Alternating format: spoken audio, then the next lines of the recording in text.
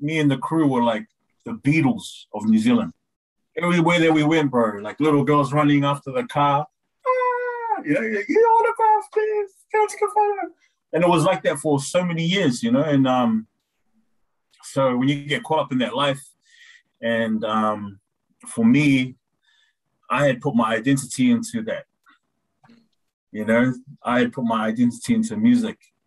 So when you do that, bro, you find that when you put your identity into something so shaky, you're constantly like this.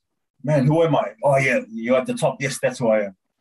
Things start fading away and things aren't working out. You don't know who you are anymore. And it's like that was my whole career for 16 years.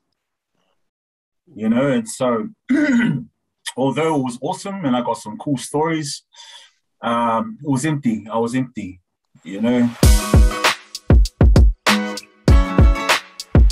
Mandate.